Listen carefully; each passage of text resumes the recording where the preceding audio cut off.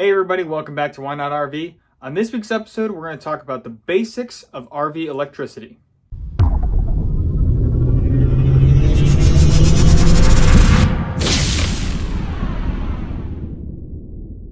Be sure to hit that subscribe button if you want to learn more and make less mistakes while RVing. Also, come check us out on Facebook. We have a group where we're doing zero politics, zero bullying, no negativity, strictly RVers trying to help other RVers. So I'll put a link in the description below for that group. Also, we now have a website, whynotrvusa.com. And lastly, we are now officially on Patreon at patreon.com/whynotrv. This is going to be the basics of RV electricity. Next week, we're going to do a follow-up video with some more advanced information. But to get started, we're going to talk about AC versus DC and what those two systems are and how they actually work together to create this wonderful harmony of RV electricity. AC power has to come from somewhere. So let's go outside and I'm going to show you a couple different ways you can get AC power. Number one, and the most common way to get AC power is shore power. Plugging into a pedestal, plugging into an actual outlet. Another way of having AC power is having a generator which produces AC power when it is on and running.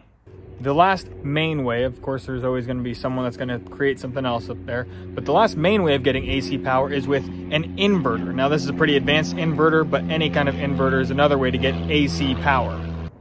DC power, on the other hand, only comes from one place, and that's your battery. So what is AC power? Typically, it just means that it's 120 volts. Basically, the easy way to think about it is it's your house power. Everything that's in a normal house, that's AC power. So for an RV, that's usually where we reference 50 amp versus 30 amp. It's either 50 amp, which is two legs of 120 volts AC power, or 30 amp, which is one leg of 30 amp AC power. So let me show you what that might break down, and let's see if we can take a closer look at that. So behind me here is an electric panel. Now, right here is a 50 amp breaker. That's two poles of 120 volts of AC power. That's a 50 amp breaker that goes to my RV.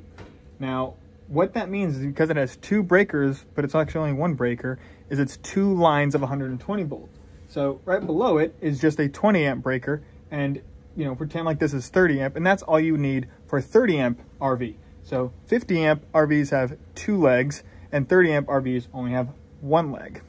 So where does the power go after it leaves the breaker? It goes to an outlet. So this is a 50 amp RV outlet, which means, let's see if I can do this.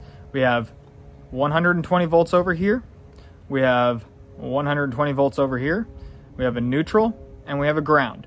So that's how that breaker is wired, is that breaker supplies the two lines of 120 volts, and then inside the rest of the panel, it gets grounded and to the neutral bar, which I have a whole nother video on installing this. You can check that out, episode 2, installing a 50 amp circuit.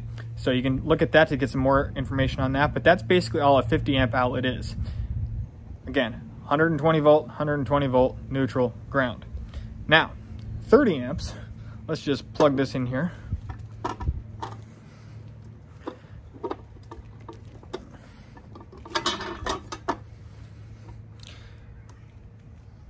.30 amps is pretty similar, except for it's only one leg of 120 volts, the neutral and the ground. And that's it. It's just one leg of 120, a neutral and a ground. So this adapter right here takes a 50 amp down to a 30 amp just by basically eliminating one of these two ports here. So when it comes through here, they made these both metal, but really they don't need to be. Like, one of these could basically be plastic, because all it happens inside this thing is it eliminates one of those wires and just goes down to the other one. I don't remember if it comes off of this side or the other side, but it doesn't really matter. The point is, it's only one of those legs that comes out the bottom. It's not like it combines the two of them. It's only one leg. So what happens to the power once it comes out of that outlet? It goes into your cord and into the RV. Well, it comes here to your distribution panel. Now, again, this is a 50 amp distribution panel. So we have a 50 amp breaker down here, which again has the same two legs, two individual poles that we talked about back at the main breaker. And it's essentially the exact same thing that's out there. It has two different legs of 120 volts. Now, sometimes these are in the middle, sometimes they're on the end. Mine that's on the end basically what happens is this leg of power, this very first spot, feeds 120 volts into every other breaker down the line. Whereas this second 120 volt leg feeds the other breakers going down the line. So this panel is broken up into two different legs of 120 volts of power, meaning one air conditioner is on one leg and the other air conditioner is on the other leg. That's why a 50 amp RV can run two ACs at one time, versus if they plug it into a 30 amp adapter and you're only getting one leg of 120 volts of power, sometimes two ACs will pop that breaker because it goes over 30 amps. And that's why we have two different legs of power, so you can distribute two separate 120 volt legs of power across all your different things inside the RV. So let's talk about that. So that 120 volts, again, whether you're on 30 amp or 50 amp, doesn't really matter. We're just talking about AC power at this point. Comes into the distribution panel, goes through all your outlets and all your different appliances. So that's why sometimes, you know, you have there's a dedicated breaker just for a microwave.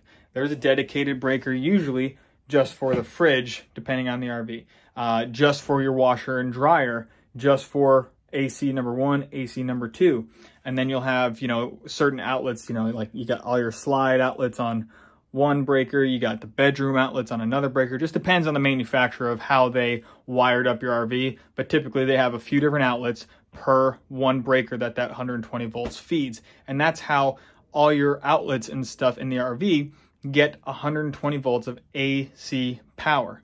So a lot of people, when they first get an RV, they say, well, my lights are working, but why isn't my fridge, or why isn't my microwave, or why aren't the outlets working? That's because the lights work off of the DC circuit. So to talk about that, let's talk about one more thing with AC power, and that's the converter. The AC power comes into that distribution panel I just showed you, and it will feed the converter, which then converts AC power into DC power to charge your batteries and to maintain all of your DC appliances whenever you are hooked up to full power. That way it's not draining your batteries all the time. So now let's talk about DC power. So here we are at the start of our DC power, our battery. Now in this RV, I actually have a couple of different batteries, and I'm actually gonna be upgrading the battery bank here in the next couple of weeks. But let's just pretend we're just talking about one battery, because that's all that really matters, is a positive and a negative on a battery.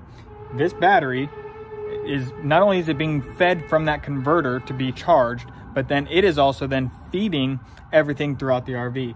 Every RV is wired up differently. Some have little cutoff switches like this.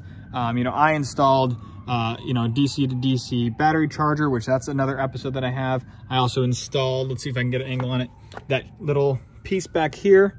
This is a battery monitor. So I can come in and look at my battery monitor right here, and I know all the different things that's happening with my DC circuit. I know what's happening inside there, how much voltage is being used, amperage, and all that kind of stuff. So once your DC power leaves your batteries and it goes inside, let's show you that and show you where it goes from there. So the first thing that battery does, it comes to this, which is basically the same thing as the AC distribution panel, only now this is a DC distribution panel. And some RVs, these are combined, they're one big piece, and you have all these little fuses that are DC power, and then you have all the breakers that are AC power. So on here, I have a little list of exactly what every single fuse is for. And it's really convenient that these little lights, that if any of the fuses are burnt out, that light will be on. So I instantly know when I open this thing up if one of the fuses popped. That's really all you need to know about the DC side of things, is when it comes into this fused area, it's just like it coming into a breaker. If something on the DC circuit isn't working, this is the first place you should come to check your fuses. Let's just talk about a couple things that the DC circuit gives power to. Your TV booster or your antenna booster, if you have something like that, almost all of your lighting inside the RV is DC powered. It's almost always coming from the batteries. There's very, very few times that it's coming from the AC side of things. Your slides themselves are usually powered, or the hydraulic system is powered from the DC side of things. You have, let's see, the furnace itself, or the water heater, has a 12 volt, which is the DC side of things. And sometimes they also have 120 volt, you know, dual purpose water heaters or dual purpose furnaces. My furnace is 12 volt only. It runs off the gas. Excuse me.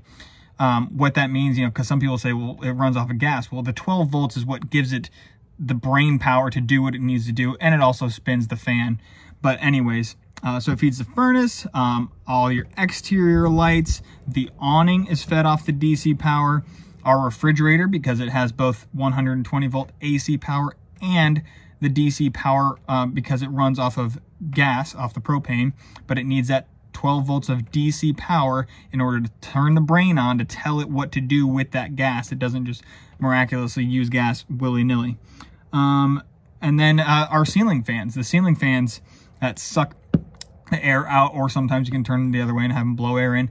But the vent fans up on your roof, those are also DC powered. So all those things are going to work just off your batteries. You'll be able to pull your slides in, you have lights on, you can, your fridge can stay cold, you can turn your furnace on for heat. There's almost no cooling power when it comes to DC stuff that's on AC power. But that's pretty much it. Everything else in the RV, the outlets, your air conditioners, stuff like that, it's all your washer dryer, it's all going to come from AC power. That's about as much as I want to confuse you guys for this week. I'm trying to keep it as basic as I can, so that's as much basic information as I can give you on our AC and DC, the overall RV electrical information. Next week, we are going to talk about a little bit more in-depth stuff. We're going to talk about inverters and how those work. We're going to talk about, the generator and getting power from your generator and how that works. We're also going to talk about solar and how that works. So stay tuned for next week. If you have any questions, put them in the comments below. Shoot me a message on Facebook. Join our group. Make sure to hit that subscribe button. Drop a like. Put a comment below. All that fun stuff. Share the channel. I appreciate it. We'll see you guys next week. Thanks again for watching Why Not RV. Have a good one.